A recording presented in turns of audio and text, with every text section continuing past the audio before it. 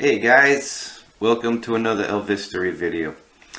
So, in 1970, Elvis Presley won what was called the Jaycees Award for being one of the most 10 outstanding young men in America. And now, on January 16th, just 8 days after his 36th birthday, Elvis accepted the award at the Ellis Auditorium at a ceremony, and he gave one of the most memorable speeches in his life. And the thing of it is, this was the only award ceremony that Elvis ever attended in his life for all the awards that he ever won. This was the only one he ever attended. So now some of you might not know who exactly the Jaycees are and why they gave Elvis an award. Judging by all the videos out there, I haven't seen many really giving a story about exactly who the Jaycees were. Okay, so I got a bunch of reading I'm going to do because I have information about who the Jaycees were and what they did and why Elvis received an award. So to start, you guys bear with me, I might slip up here and there. It's a lot to read, so but I wanted to give you guys like a lot of detail on this because I always felt, you know, people should know more about exactly who the Jaycees were. So without any further ado, I'm going to dive right into it. If I slip up, if I pause, please bear with me. Okay, guys? I appreciate your patience. So basically, the Jaycees, or the JCI, which is the Junior Chamber, and it's called the United States Junior Chamber, also known as the Jaycees, Jaycees, the initials Jaycees, or JCI, initial USA. And it's a leadership training service organization and civic organization for people between the ages of 18 and 40. And it is a branch of the Junior Chamber International. So that's what JCI stands for.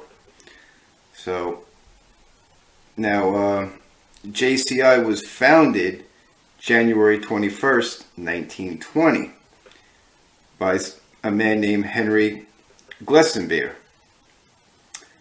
And it actually still exists to this day. And after you're done with this video, you could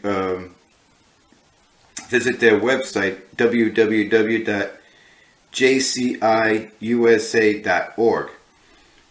So, okay, so to get into it, established as the United States Junior Chamber of Commerce in January 21st, 1920, JCI provided opportunities for young men to develop personal and leadership skills through the service of others.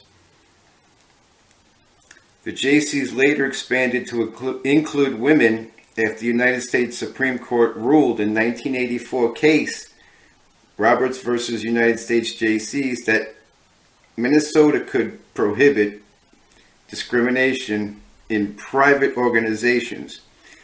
The following year, 1985, marked the final year of the U.S.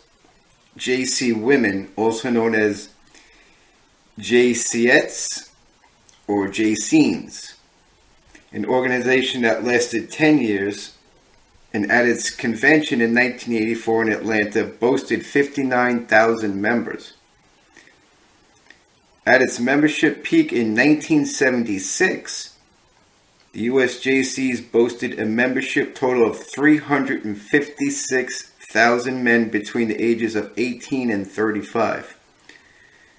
Rules were later changed to allow members to stay active until age 40. So this here is going to be what the Jaycees credo is, basically, that I'm going to read right now. The Jaycees, or Junior Chamber, is a worldwide community of young active citizens ages 18 to 40 who share the belief that in order to create positive change, we must take collective action to improve ourselves and the world around us. Engaging in activities ranging from community development to international projects, members demonstrate their social responsibility and improve themselves through participation, leadership, and action. Our goal is to provide leadership training through community service. The individual development area sets the Junior Chamber apart from other organizations. While many other groups offer community service and social activities, only Junior Chamber chapters offers members the opportunity for self-improvement. By chairing a local project, a young person can practice organization, delegation, time and resource management, public relations, and motivational skills. The Jaycees also offer training programs, usually at no cost to the member, that teach these skills. Even if a project does not meet its goals, if the chairperson learned from the experience, then it's not a failure. The Junior Chamber organization starts with the local chapter. The chapter will typically serve one or more communities. Chapter members are automatically a member of a state organization as well as a national organization and the international organization as well. So that basically is what the Jaycees is. It encourages young men and women to do more in society to enhance society in a positive way, more or less. To do like community service, stuff like that, helping one another.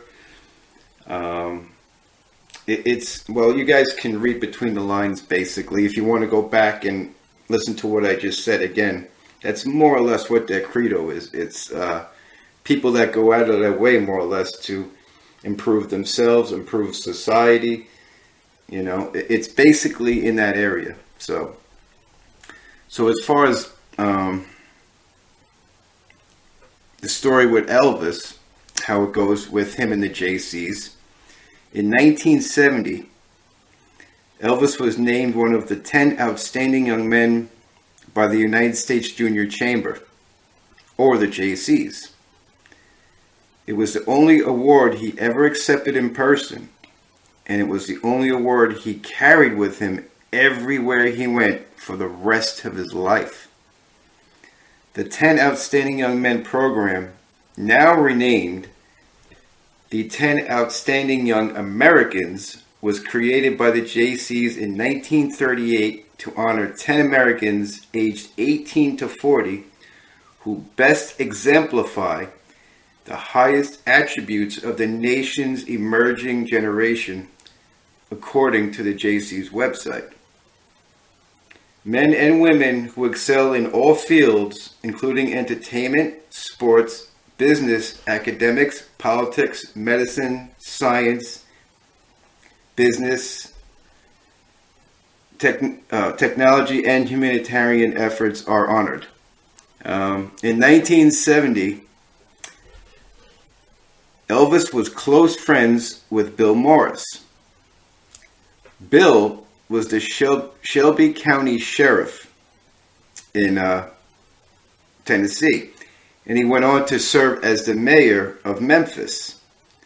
Bill nominated Elvis for inclusion in the 10 Outstanding Young Men, thanks to his impact on music and culture, not to mention Elvis's charitable heart.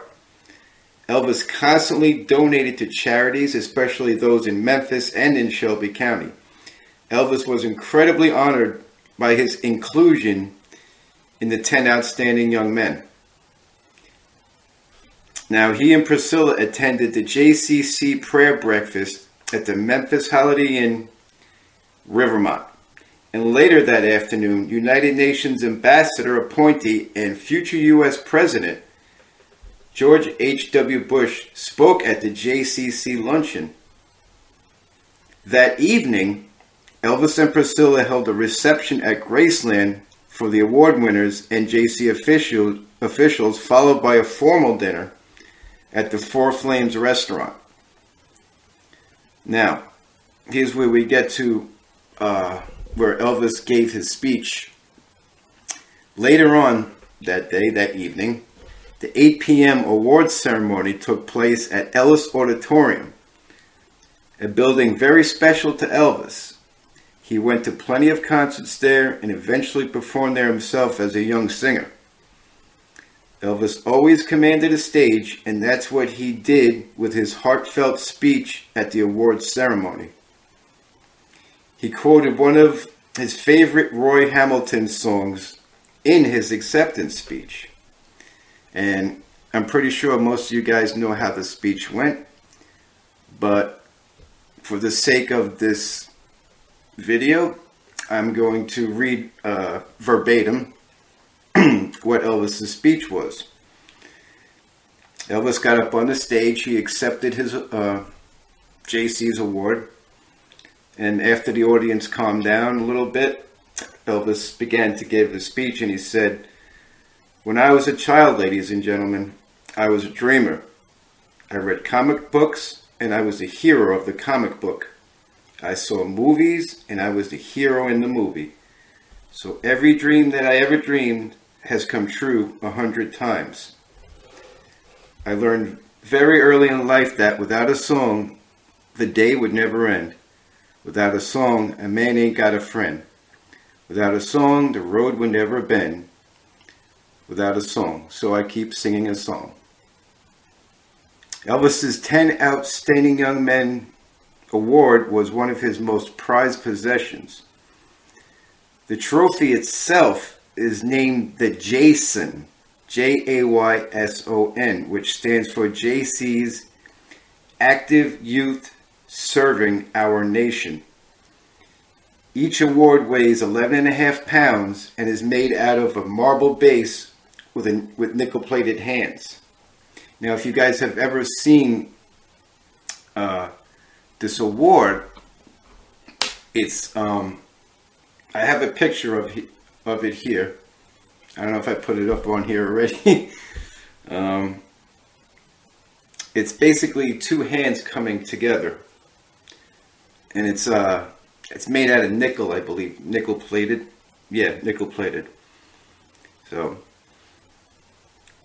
Elvis basically, he was so moved by this award that he pretty much took this trophy with him on all his travels the rest of his life. So everywhere Elvis went, he had that award with him. Much like the attendance belt, how he wore that for a few years. Elvis took this Jaycees trophy because it meant a lot to him. And he took it everywhere he went. And according to what's written here, it has like a lot of, it's a little worn down, maybe a little nicks on it and stuff. That's because he had it with him anywhere he went. So, and for a little more information, if you guys ever go to Graceland, or you have been, the trophy itself and the suit that Elvis wore to the awards ceremony are both now on display at Graceland. That's as far as Graceland.com saying this. I don't know if it's still there. I would imagine it would be.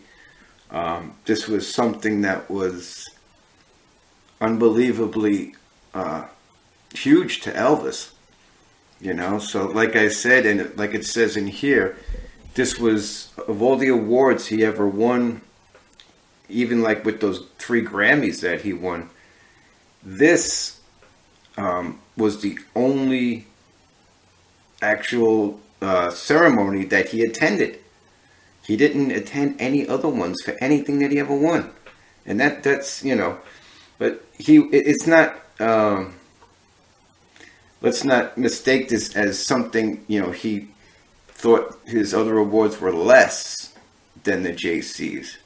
You know, Elvis was a busy man. Anybody that's a fan knows this. Elvis was a busy man. You know, I don't know how many, like with his Vegas shows going on at that time. Then he jumped right into the touring around the country. I mean, he was always a busy man. So I don't believe he felt any less about any other awards he won. This could have been just, I mean, knowing Elvis, he was a smart man. So I'm sure before he won this award, either he knew who the Jaycees were, what they stood for, or he looked into it and read about it, because Elvis was an avid reader. You know, everybody knows that. So, all right, guys, I just wanted to give you, like I said, everybody's pretty much familiar with the fact that Elvis won the Jaycees Award for being one of the most 10 outstanding young men in America in 70, and then he had the speech in 71. Everybody, that's pretty much cut and dry. That almost everybody knows that. But my point of doing this video was, number one, because it's so very important to Elvis, and number two, I felt a need to explain to everybody exactly, you know, who the Jaycees are and why they gave this award to Elvis.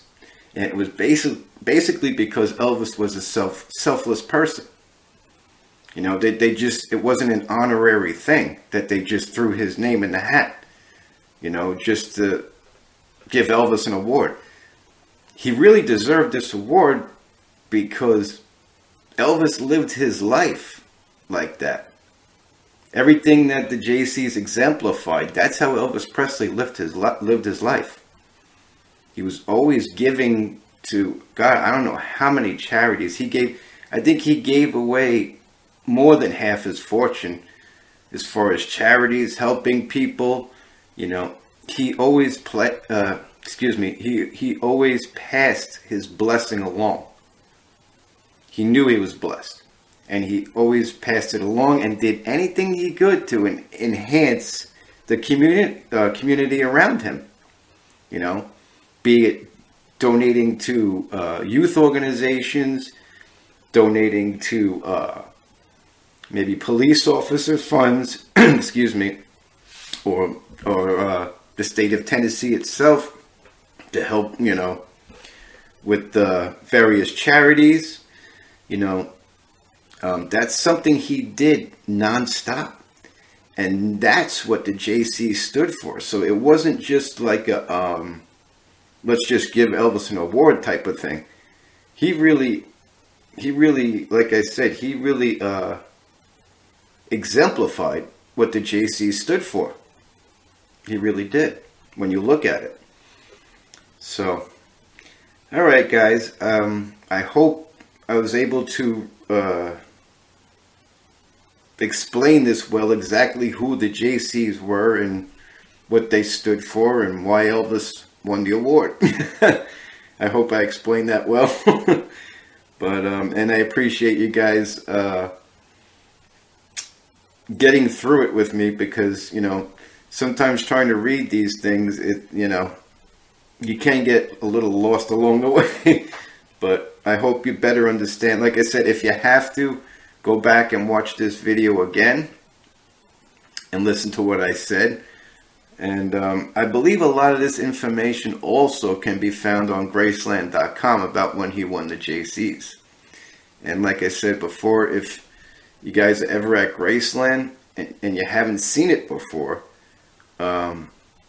make sure you check out Elvis's Jaycees Award on stage, because like I said, that was pretty much I don't want to say his favorite, but I think an award that meant the most to him out of all his awards. You know, and you guys know Elvis got a lot of awards in his life, but that one to him stood out the most because that award really represented who Elvis Presley really was when you think about it. You know what I mean? So, alright guys, also in this video, I know you guys heard this speech a million times, but I think it's only right at the end of this video that I put his actual speech in here. Okay? Because I know I read it, I know you guys have heard it a million times, but it should be put in this video. Okay? Alright guys, I hope everybody is doing well. I thank you so much for watching this video and for putting up with my reading. And I thank you for subscribing. If you haven't, please do. And if you like the video, when you get done, if you wouldn't mind, just give that like button a quick hit, because it really, really helps me out, and I really do appreciate it. Alright guys, I hope you all doing well. And as always, TCB, and God bless. When I was a child, ladies and gentlemen, I was a dreamer. And I read comic books, and I was the hero of the comic book. I saw movies, and I was the hero in the movie. So every dream that I ever dreamed has come true 100 times. And these gentlemen over here, you see these type people who care, who are dedicated, you realize that it's not possible that they might be building the kingdom of heaven. It's not too far-fetched from reality. I'd like to say that I learned very early in life that without a song, the day would never end. Without a song, a man ain't got a friend. Without a song, the road would never bend. Without a song. So I'll keep singing the song. Good night.